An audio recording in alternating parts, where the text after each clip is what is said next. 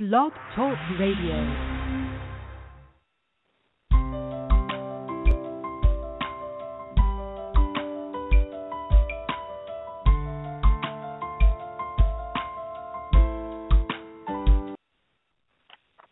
Hello, world. Compliment of the season, everyone. Merry Christmas and Happy New Year in advance. Remember, Christ is the reason for the season, and let's always remember to thank Him for coming into this sinful world, even though He was a perfect Lord and Savior, Christ Jesus.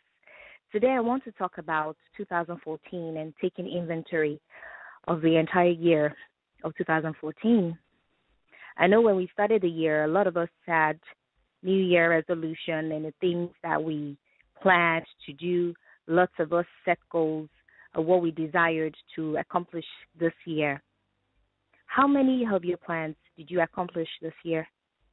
I believe a goal without strategies is a plan. It's just a plan, or it's just like you're wishing for something if you don't have strategies in place. What were the things that kept you from doing those things you had in your New Year resolution or you had written out the beginning of the year? For me, I could say it was the fear of the unknown.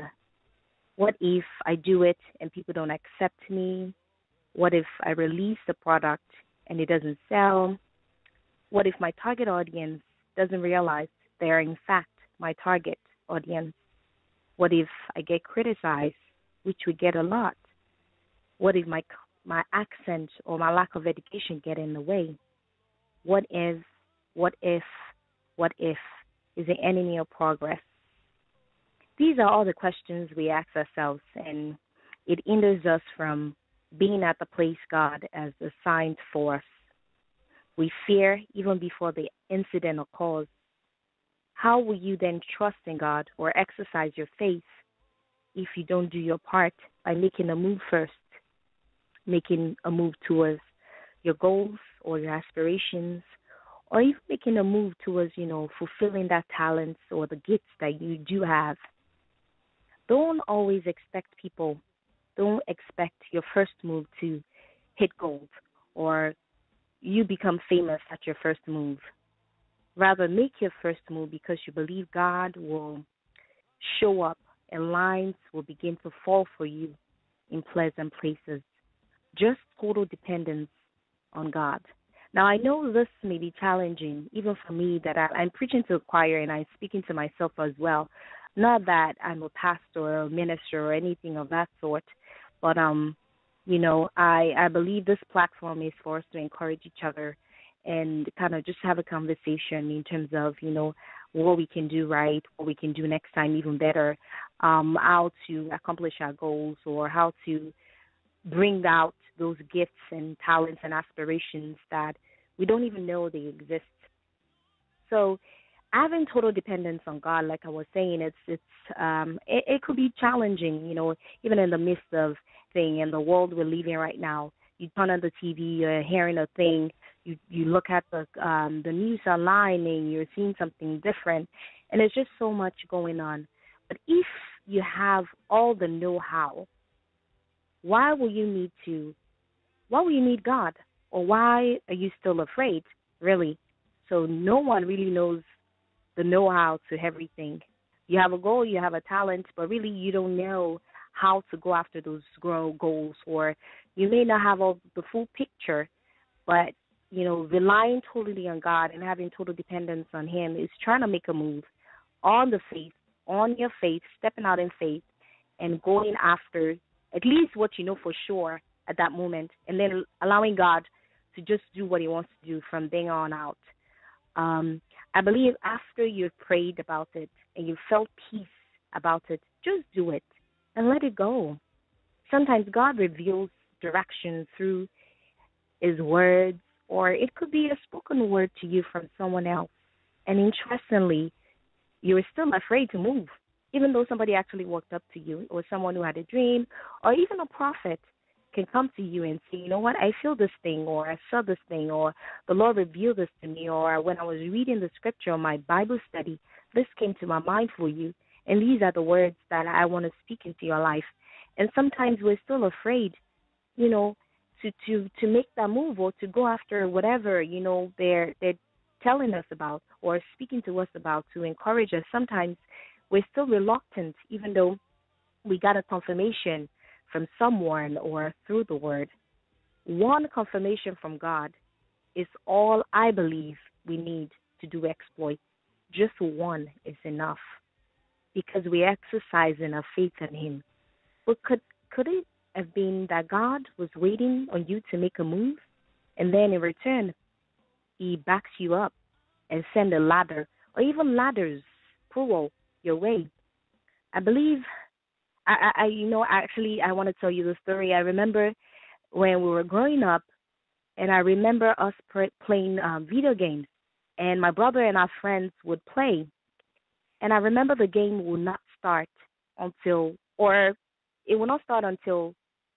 we make some kind of activity on the play pad. The game will not start, or even the door to the next level will not open until our characters in the game starts to move. At least make some kind of activity on the play pad. I see life like that. And I don't believe God will send someone from heaven to give specific directions, but He has given us the ability to do or choose our will. And I pray your will be wrapped around God's will, and that we will operate in the center of God's will.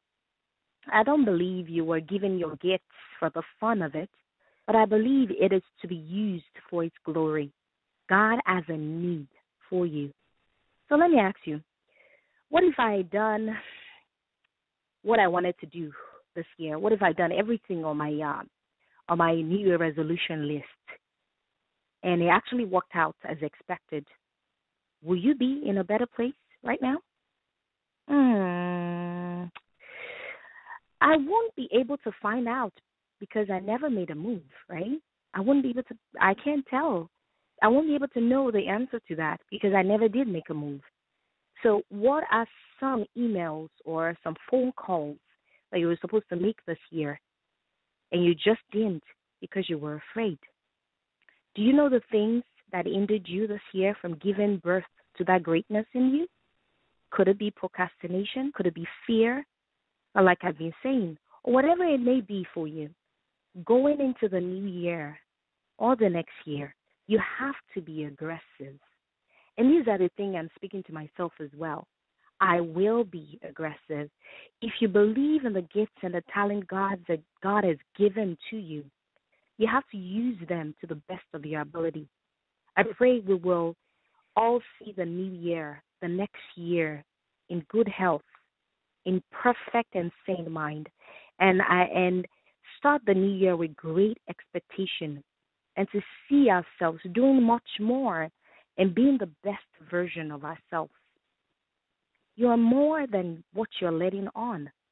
I'm saying to myself, I'm much more than what I'm letting on. I believe you were strategically packaged by God. You are no doubt destined for greatness. You have something unique to offer this world, something that did not exist until you arrived. And this world is still waiting on you to deliver. I believe this world is still waiting on me to deliver. And I just pray that these words will encourage someone today. And I just want to say, don't wait for people to support your vision right away or initially. Don't be disappointed if they don't. Keep pressing on and pray that God will surround you with the right people. I believe when He calls you, He blesses you with people that would help bring your vision or your ministry to life. I believe dying empty is the key. Exhausting all you've been given to impact this world. Pray for clarity of vision. You know, the Lord is not an author of confusion. That's what the Bible says. You may think your gift is too small, or you are questioning if it will actually help or bless someone. Advertise it first to the world and wait to see how God will use it for His glory. By the grace of God, We have amazing shows lined up for next year by the grace of God. Until next time, keep dreaming, stay focused, and remember, everyone was born unique with specific gifts and talents. And you know what's real and what's funny is that the world is waiting for you to unleash them for the glory of God. You have a target audience. You have people that are waiting to hear from you. You have gifts that people are really seriously in need of right now. You're the only one that can offer it to them. A few weeks ago, one of my friends was talking about DNA or your fingerprint, and she was saying, holding thing really hot can erase your fingerprint. And I thought about it in that was profound to me. And I felt that every single person have a unique fingerprint. And you have a unique fingerprint. And I feel your gifts and talents are like that as well. The world is waiting for you. The world is waiting for me to birth those things that we have on the inside of us, to make an impact, to change this world for the better, to be ambassadors for Christ, to live for Christ, to stand for Christ. Even at this end time, the Lord needs all of us. And by the grace of God, I pray God would just open your eyes to see those gifts that are in you, those gifts that you don't even know, have an idea, or have a clue they exist in you. I want to say stay focused. And remember, like I said, everyone is just born very, very unique. The world is waiting for you to unleash them, unleash your gifts, and unleash your talents for His glory.